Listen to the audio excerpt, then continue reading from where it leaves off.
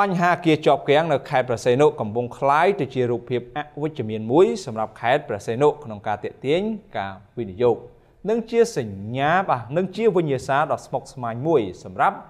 រាជរដ្ឋាភិបាលកម្ពុជាក្នុងការដោះស្រាយពេលនេះរាជរដ្ឋាភិបាលកម្ពុជាការពីពេលថ្មីនេះបានសម្រេចដាក់ចេញវិធានការជាកញ្ចប់តែម្ដងដែលមានទាំងការលើកទឹកចិត្ត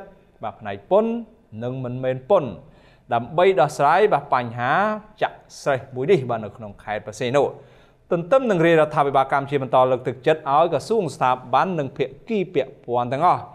ដោះស្រាយបញ្ហាគាជាប់គាំងទាំងអស់នេះក្រៅប្រព័ន្ធតុលាការបិទវាអាចមានប្រសិទ្ធភាពខ្ពស់នឹងដោះស្រាយបញ្ហាបានលឿនតាមការគូបញ្ជាក់របស់ថ្នាក់ដឹកនាំខេត្តប្រសេនុក្នុងចំណោមអគារជាប់គាំងទាំង 1600 អគារនោះមានអគារខ្លះបោះបង់ការសាងសង់អគារខ្លះទៀតសាងសង់រួចមិនដំណើរការនិងអគារខ្លះទៀតផ្អាកដំណើរការតែម្ដងតែយ៉ាងណាក៏ដោយចុះរហូតមកទល់នឹងពេលនេះមានអគារមួយចំនួនហាក់បីដូចជាមានការកម្រើកការសាងសង់ក៏ដូចជាមានការអភិវឌ្ឍឡើងវិញហើយឥឡូវនេះក្រុមការងារសារព័ត៌មាន Digital Cambonomist លំអិតលើរឿងរ៉ាវនេះដូចតទៅនេះបាទទាំងរដ្ឋាភិបាលកម្ពុជានិងអាជ្ញាធរខេត្តព្រះសីហនុកំពុងដុតដៃដុតជើងក្នុងការដោះស្រាយបញ្ហាអគារជាប់គាំងនៅខេត្តព្រះសីហនុដែលបាននឹងកំពុងคล้ายជារូបភាពមិនសូវល្អសម្រាប់ខេត្តជាប់មាត់សមុទ្រមួយនេះក្នុងការទាក់ទាញការវិនិយោគពីក្រៅប្រទេសនិងបង្កជាក្តីកង្វល់សម្រាប់ផែនការប្រែក្លាយខេត្តនេះឲ្យក្លាយជាតំបន់សេដ្ឋកិច្ចពិសេសគំរូពហុបំណងនាពេលអនាគតយ៉ាងណាមិញរាជរដ្ឋាភិបាលកម្ពុជាកាលពីពេលថ្មីបានសម្រេចដាក់ចេញវិធានការជាកញ្ចប់ដែលមានទាំងការលើកទឹកចិត្តផ្នែកពន្ធនិងមិនមែនពន្ធដើម្បីដោះស្រាយបញ្ហាចាក់ស្រេះមួយនេះជុំវិញការដោះស្រាយបញ្ហាអគារជាប់គាំងនៅខេត្តព្រះសីហនុនេះដែរអាដាមគូចម្រើនអភិបាលខេត្តព្រះសីហនុបានគូបញ្ជាក់ក្នុងបទសម្ភាសន៍ជាមួយអ្នកសារព័ត៌មានកាលពីពេលថ្មីថាទន្ទឹមនឹងដាក់ចេញវិធានការជាកញ្ចប់រដ្ឋាភិបាលបន្តលើកទឹកចិត្តឲ្យក្រសួងស្ថាប័នពាក់ព័ន្ធដោះស្រាយបញ្ហាអគារជាប់គាំងទាំងនោះក្រៅប្រព័ន្ធតុលាការបិទវាអាចមានប្រសិទ្ធភាពខ្ពស់និងអាចដោះស្រាយបញ្ហាបានលឿនជាងការប្រើប្រាស់ប្រព័ន្ធតុលាការតាមការគូបញ្ជារបស់ថ្នាក់ដឹកនាំរូបនេះក្រោយរាជរដ្ឋាភិបាលកម្ពុជាដាក់ចេញនៅវិធានការដោះស្រាយជាកញ្ចប់រួចមកមានអគារមួយចំនួនបានចាប់ផ្ដើមដំណើរការនិងបន្តការអភិវឌ្ឍរបស់ខ្លួនឡើងវិញជាបណ្ដើរហើយខ្ញុំគិតថាជាតំណែងមានទៅដល់បានទៅដល់តែត្រង់ថាអស់និងមិនអស់ខ្ញុំក៏មិនអាចដឹងបានដែរព្រោះថាតាមរយៈអ្វីដែលយើងបានផ្សព្វផ្សាយអំពីគោលនយោបាយនេះទៅគឺថាមានអ្នកសួរនាំឥឡូវនេះដូចមកដល់ថ្ងៃនេះបើបណ្ដឹងផ្លូវការចាប់ពីថ្ងៃផ្សព្វផ្សាយគឺថាខ្ញុំទទួលបាន2ជាផ្លូវការហើយខ្ញុំបានចាត់ទៅក្រុមការងារដើម្បីឲ្យគាត់ចូលរួមបន្តការដោះស្រាយឯដែលឡែកបណ្ដឹងទៅតុលាការនេះគឺថាក៏ជាសំណួរមួយថ្មីដែរយើងខ្ញុំនឹងថ្ងៃក្រោយក៏នឹងសួរនាំទៅស្ថាប័នតុលាការដើម្បីប្រមូលប៉ុន្តែយ៉ាងណាក៏យើងខ្ញុំមិនអាចមានអំណាចគ្របដណ្ដប់ទៅលើសមត្ថកិច្ចតុលាការព្រោះរឿងដោយឡែកអំណាចដោយឡែកផ្សេងគ្នាខ្ញុំគិតថាខ្ញុំមិនអាចឯកភាពជាមួយនឹងការសន្និដ្ឋានថាទៅចងដោយច្បាប់អន្តរជាតិទាំងអស់នោះទេព្រោះមានពេលខ្លះវាអាស្រ័យទៅលើគូភាគីគូភាគីគាត់អ្នកកំណត់នៅក្នុងប្រការនៃការដោះស្រាយវិវាទគាត់អាចចែងខ្លួនគាត់ថាពេលខ្លះគាត់អាចដោះស្រាយដោយមជ្ឈត្តករពេលខ្លះគាត់ដោះស្រាយដោយប្រព័ន្ធតុលាការក្នុងស្រុកខ្លះក៏អាចដោះស្រាយដោយប្រព័ន្ធតុលាការខាងក្រៅប៉ុន្តែនៅក្នុងគោលនយោបាយរបស់យើងនេះគឺថាយើងមិនចង់ឲ្យមានការដោះស្រាយតាមប្រព័ន្ធតុលាការទេ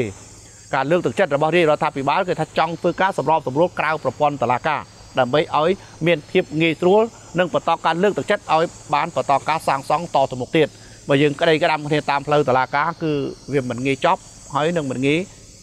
អនុវត្តទៅបានទេជាមួយគ្នានេះលោកសនសៀប្រធានសមាគមអ្នកវិតម្លៃនិងភ្នាក់ងារអចលនវត្ថុកម្ពុជាហាក់មានសន្តិភាពខ្ពស់ចំពោះការដាក់ចេញវិធានការដោះស្រាយជាកញ្ចប់របស់រដ្ឋាភិបាលក្នុងការជួយជំរុញឲ្យមានការអភិវឌ្ឍគម្រោងអគារដែលបានជាប់គាំងនៅខេត្តព្រះសីហនុបើទោះបីការដាក់ចេញវិធានការនេះមិនទាន់ធ្វើឲ្យមានលទ្ធផលល្អប្រសើរកាត់ឡើងក៏ពិតមែនតែអ្នកជំនាញរូបនេះសង្កេតឃើញថាការដាក់ចេញវិធានការជាកញ្ចប់របស់រដ្ឋាភិបាលទទួលបានការគ្រប់គ្រងនិងសាទរយ៉ាងខ្លាំងពីសំណាក់ក្រុមហ៊ុនអភិវឌ្ឍនិងប្រជាពលរដ្ឋកម្ពុជាយ៉ាងណាក៏ដោយអ្នកជំនាញរូបនេះជឿជាក់ថាខេត្តព្រះសីហនុនឹងក្លាយជាទីក្រុងដ៏ទំនើបដែលអាចវាស់ដាច់ទីក្រុងភ្នំពេញក្នុងរយៈពេលពី5ឆ្នាំទៅ10ឆ្នាំខាងមុខនេះខ្ញុំមានសុតិតិនិយមចំពោះគោលនយោបាយដែលរដ្ឋាភិបាលបានដាក់ចេញមកនេះគឺបាននឹងជួយជំរុញ ឲ្យមានការអភិវឌ្ឍច្រើនជារួមគឺកញ្ចប់ក៏ដូចជាគោលនយោបាយដែលទៅដាក់ចេញមកនេះវាទៅថ្មីដែរដូច្នេះយើងមិនទាន់ឃើញលទ្ធផលភ្លាមទេបាទប៉ុន្តែជាលទ្ធផលដែលទទួលបានភ្លាមហ្នឹងគឺមានការស្វាគមន៍អបអរសាទរច្រើនពីសាធារណជនប្រជាជនខ្មែរយើងក៏ដូចជាអ្នកវិនិយោគដែលបាទមានរដ្ឋាភិបាលជួយជាកញ្ចប់អីផ្សេងដើម្បីឲ្យវិស័យអចលនទ្រព្យមានដំណើរការល្អឡើងវិញបាទបើយើងសម្លឹងមើលទៅគោលនយោបាយការរៀបចំរបស់រដ្ឋាភិបាលក៏ដូចជាខេត្តព្រះសីហនុទាំងមូលដែលបានរៀបចំកន្លងមកហ្នឹងគឺធ្វើឲ្យខេត្តព្រះសីហនុក្លាយទៅជាតំបន់សេដ្ឋកិច្ចពិសេសពហុបំណងហើយជាពូលសេដ្ឋកិច្ចមួយធំដើម្បីជួយទៅដល់សេដ្ឋកិច្ចជាតិយើង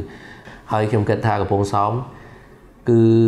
ក្នុងរយៈពេល5ឆ្នាំទៅ10ឆ្នាំទៀតក្លាយទៅជាទីក្រុងមួយដែលទំនើបខ្ញុំអាចគិតថាអាចវាយភ្នំពេញបើយើងមើលនៅក្នុងរូបភាពនៅក្នុងការអភិវឌ្ឍយើងមិននិយាយថាចំនួនប្រជាជនកំណើនសេដ្ឋកិច្ចអីទេចង់និយាយពីភាពស្រស់ស្អាតនៃទីក្រុងកំពង់សោម បើតាមការអាងរបស់អាដាមគូចម្រើនបច្ចុប្បន្នខេត្តព្រះសីហនុមានអគារជាប់គាំងសរុបចំនួន 1,600 អគារដែលភាគច្រើនបានបោះបង់ការអភិវឌ្ឍនិងខ្លះទៀតអភិវឌ្ឍហើយមិនទាន់ដំណើរការនិងខ្លះបោះបង់ដំណើរការអាជីវកម្មក្រោយអ្នកអភិវឌ្ឍជួបបញ្ហាហិរញ្ញវត្ថុនិងការធ្លាក់ចុះទីផ្សារនៃការលក់ក្នុងចំណោមអគារជាប់គាំងទាំងនេះត្រូវបានអាជ្ញាធរខេត្តព្រះសីហនុរកឃើញថាមានអគារមិនដល់ 50% នោះទេដែលមានច្បាប់សាងសង់ត្រឹមត្រូវក្រៅពីនេះជាសំណង់ខុសច្បាប់